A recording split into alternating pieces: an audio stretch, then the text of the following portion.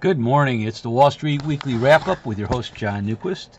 It is November 11th. Happy Veterans Day, 2023. A little lighter on the earnings, but a lot of our stocks reported them, so we're going to cover them. And first one we're going to talk about is Uber because they came out first. Good numbers. Look at the little net profit. They get so much revenue, not a lot of net profit, but bookings are up, trips are up, revenues are up.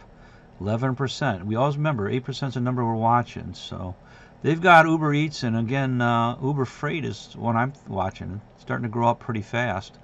Margins, fairly tough, but I think they're pulling away from Lyft. I think they're going to eventually see Lyft go out or be bought by somebody else.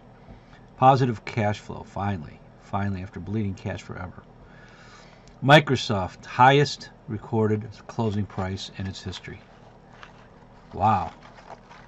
You could have bought Microsoft a lot cheaper last year, but we'll talk about that. The indicators, 2 years notes up to 5% again, and that's high. Crude oil's in the 70s. I'm still amazed. I mean, we've had 2 billion barrels cut, 2 million barrels a day cut from Saudi Arabia, and we're down below 80. Gold's coming down from its touch at 2,000. Natural gas keeps on falling. I will predict it'll go down by spring below $3. This is the time when everybody uses natural gas, so it's going to be going down probably a little. It'll be in the threes for a while. And then silver's down there, but sugar is up 50%. If you take a look at the sugar chart, it's not cheap to buy the sugar, and everything is not going to be good.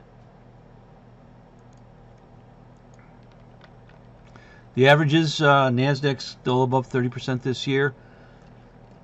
S&P's at 15%, or about half. But we got to look at the S&P return, and I broke it out. If we take the enormous 8, the big chunk of the stocks, I call the AI 8, but Netflix is really not an AI stock. You look at the ones in the blue. This is in our portfolio. We had all of these in November of last year. All of them were in our portfolio last year. And this is the chunk of it. So when we talk it's 31%, it's due to these 8 stocks. We didn't have Netflix. And Apple, we already talked about not growing revenues, losing revenues each quarter, 4 in a row. But everybody else, out of the 492 left, 1%. So the difference is if you just equal-weighted technology and communication services, you've been up a little bit. But if you had the big ones, these are it. And we're holding it. The thing is, we know in 2024, if we go to November 2024, 12 months from now, it's not going to be these 8 stocks. These are not going to run up high forever. I do expect sometime in the 20s that these will be down for a couple years in a row. But we're just going to stick through them. Again, as long as the pictures are good for revenue. That's the issue. You raise revenue, increase revenue, make profits. That's the stocks that we want. Of course, Under Armour is one of our stocks that we keep because Under Armour, goes up as a cyclical. Right now it's in the low cyclical range. You can see it's way down here. It's been flat. Here's our 200-day moving average. Getting down there now. So revenues fell a little bit. It's one of the few companies we put up with because it's a cyclical stock. Oil, utilities, clothing, all these are cyclical. They are going to go down and go in the cyclical manner. So we figure, probably by next September it should be a lot better. At $7, we should do a lot better. Of course, energy. Holy smokes. September we're $95 a barrel. Now we're down on 77. So guess who gets hit? Revenues dropped 30%. ConocoPhillips, ExxonMobil. Again, the uptrend is still there. It's at the bottom of the channel. I think it's a good time to buy energy because I think once China eventually gets started, India gets better, we're going to see the demand go up. And heaven forbid if that war ever ends in Ukraine and Russia, then we definitely will have a run-in economy as they build Ukraine up. Our REITs, we have 2 of them. We have WPC and EQR came out with earnings, and again, we know it's bad. It's interesting, increased revenue. That's the big thing we're looking for. We don't want a REIT that's going in there, but San Francisco and Seattle, going to be negative income. You own property in there, the values are going down. People are not wanting to spend the money.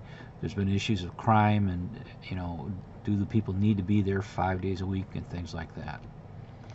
Merck is just like a lot of pharmaceutical companies. Only outliers are, Novo Nordisk and Lilly. We all know Novo Nordisk. I mean, it's just been downtrending. We're going to get to the point where we're going to probably add Pfizer. Pfizer is almost at a 10-year low, and they've got a, obesity drug too in clinical trials, and I think it'll be good. I mean, the market's going to be huge. Right now, it's really just, Novo Nordisk and Eli Lilly got approved for it. But Merck's, I just look at it. It makes revenue. It does good. It pays a good dividend. We're going to be in there. It's a good pharmaceutical stock. There are a lot of bad pharmaceutical stocks. Biological, tech stocks, they are not good. Taiwan Semi, one of our AI companies that we were looking for. Remember, they're making the chips for not only NVIDIA, Intel, Qualcomm, Apple, everybody. I mean, they're coming up. Google's making chips, Meta's making chips, and guess who's getting to make a lot of them? Taiwan Semiconductor. So the revenues jumped, and here we are with a negative downtrend, and it broke out. I mean, this is a big deal because now you've got some confirmation that they're going to switch. And, of course, it didn't hurt that NVIDIA is going to get 3 chips over to China that are not technically AI chips, but everybody's going to make them. I mean, we don't have the monopoly on AI chips, and once it gets out, then we'll have to either compete or just watch other people take that share. Of course, ARM's our AI holding also. Combines in the Grace Hopper chip with NVIDIA, fastest chip for AI right now. Revenue's good, 27% increase. They keep on looking at this number. I mean, I don't think people forget 8% is the number we're beating. It's beaten by a far right. We're going to hold ARM. ARM will do better as people start to figure it out, but it's new. The IPO dropped, and we're waiting. We got a third of our position in ARM. We're going to probably add another third by the end of the year. Once it gets all this selling losses that are done. And again, we look at the areas. If you look at the 2022 total return, whoa, look at this energy sector. Not too good. I mean, a little bit better, but man, some of these numbers, not good. The red meant it was a bad 2022, and energy just a little bit better. Who had good 2023? Well, obviously the NASDAQ 100, which is our 8 stocks that we talked about. What was it like the year before? Horrible. So, yeah, you ride the energy stocks. Now it's down. These stocks come up. It's just almost like a mirror. We go through it. Will pharmaceutical come up? Well, that's a thing that we're all going to look at. But we did buy Tesla again. We bought it at 100, we sold it at 200, we bought it below 200, and we're going to hold it for a while. Remember, this is before they had all these charging station agreements, and he's got AI coming out for his Twitter or X or whatever you want to call it. Is it going to be good? It might have a use. I wouldn't pay for it, I don't think. But other than that, let's stay warm. See you next week, and have a good week.